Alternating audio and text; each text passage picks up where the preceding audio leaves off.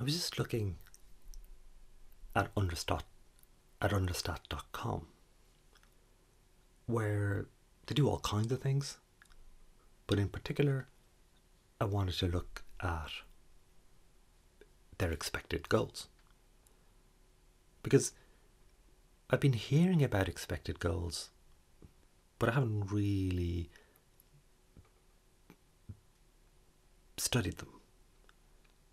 I don't have the underlying data. I don't have a expected goals model so that I can work it out myself. But we can just have a look and build up an intuition about, whether it's any good. So the basic idea is to look at the various opportunities that occurred in the match, to look at the shots that were taken and see how likely they were to lead to goals. So if one team had many shots that were taken from outside the box, a long way off, the likelihood of them becoming goals is quite low. Well, if the other team had multiple chances where the striker was one-on-one with the goalie, inside the box, very near the goal, that typically converts to goals far more often.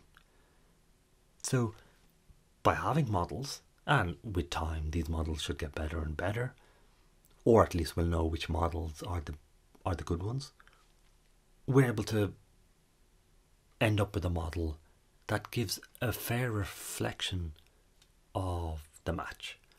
So you can have matches where one team totally dominates, but the ball just doesn't go in. The score will say it was 0-0. The shots on goal might even say that they both had 10 each.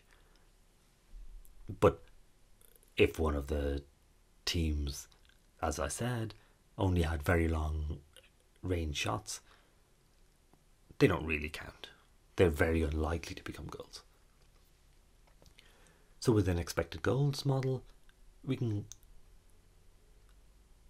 get a measure of what the fair result was. And here, it looks like maybe 3-1. 2-0 is pretty close. So that seems like a fair result. Newcastle versus City was 2-2. But the expected goals looks like it should have been 0-2. So Newcastle had a good day, or City had a bad day. Burnley Palace. Burnley should have won 2-1, but Palace won 2-0. Chelsea should have won 3-1, but West Ham won 1-0. So that doesn't give me a very good impression, because the expected goals often seem to be different from the final result. So the expected goals don't seem to, if they accurately gauged what happened in the match, you can have occasional games where one team had 4 really good chances but none of them went in. But if it happens all the time, then my faith in the model and how well it's able to predict what should have happened is lower. The point of this was trying to look at this data, to look at the expected points. So here we can see if the scores had been the expected goals as opposed to the actual goals, this is what the table would have been. And basically, City should be ahead of the league. They should be on about 33 points and Liverpool on 28. But actually Liverpool are 11 points ahead. So then, because I want an actionable result from this, I mean, what's the point of this? What was I hoping to gain from the insight which the expected goals gives us, or tries to give us? So it's still early in the season. I still remember when Newcastle under Keegan won, was it 15 games in a row at the start of the season, and were running away with it. But then United caught up and beat them. So yes, it looks like Liverpool are going to win at this stage, but it's not a sure thing. That's why I was looking at the expected goals to kind of see, okay, does it look like Liverpool? Yes, Liverpool are well ahead. And if Liverpool were also playing better, creating more chances, having a better defence, if all the underlying statistics were also supportive of Liverpool, then I'd have to go, okay, yeah, Liverpool are the best team. They are the European champions. Nothing to see here. They're the best team. I suspect they're going to win. But this introduces, for me, a question mark. That, well, Liverpool are in the lead, but actually, City are playing better. City should be topping the table. The luck just hasn't gone their way. And so, off to betfair. And here, I can get City at 5.1.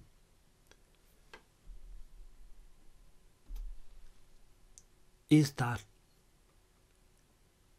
tempting enough? If I invert the axes, I can get the probabilities.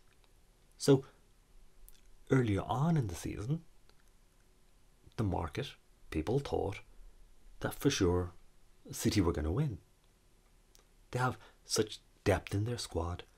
They've consistently been getting incredible point totals. They were nearly 75% likely to win. And nearly half the money has been bet on City to win.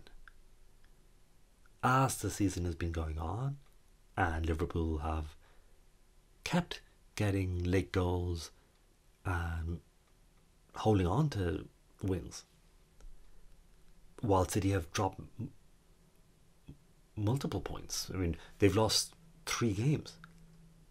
One, you can kind of go, oh, that was a bit of a shock. That can happen. But 2, then 3, City might have burnt out a bit. It's very hard for a team to keep winning and winning and winning. So now City are down to only a 20% probability of winning. But if I switch over to Liverpool, again inverting, Liverpool early on in the season only had a 20% chance of winning, according to the market, which is where City are now. And now Liverpool have a 75% probability of winning. But we remember only a couple of months ago, the market thought that City were surely going to win the league. So it's not as if the market is 100% right. This is 75%. This is not 99%.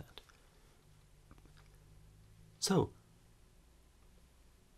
ideally, I would like to have maybe 10 seasons or more of data.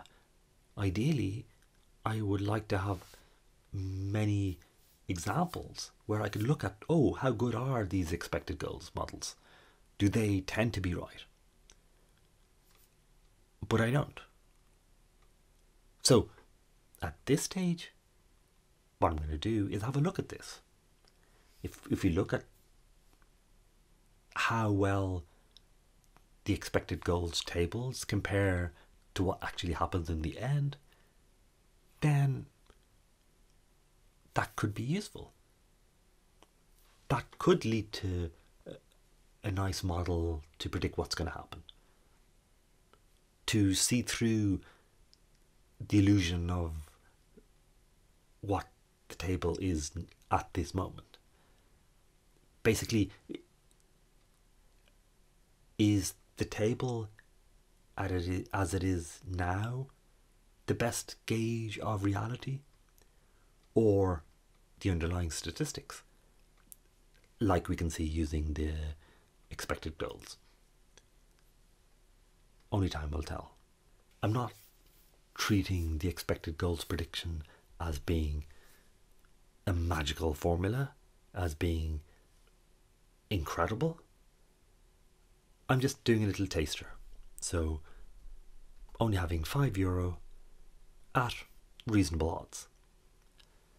Hopefully, if the odds tighten up later on, if Liverpool get an injury or two, if City start picking up momentum, we could see the odds drop from 5.1 to closer to 2. And at that stage, we could hedge out. So that's just what I was looking at this morning. I was just having breakfast, and I heard of Understats.com on some podcast, I think. And I thought, oh, I'll have a look at that. And from that I could see that, oh, here's the expected goals. And the associated question with expected goals is, for me, are expected goals a good gauge of the actual state of things? Or, like with the various results they were predicting, are they still a work in progress? I don't know what your thoughts are. Any comments would be appreciated, since this is all new to me. Thanks.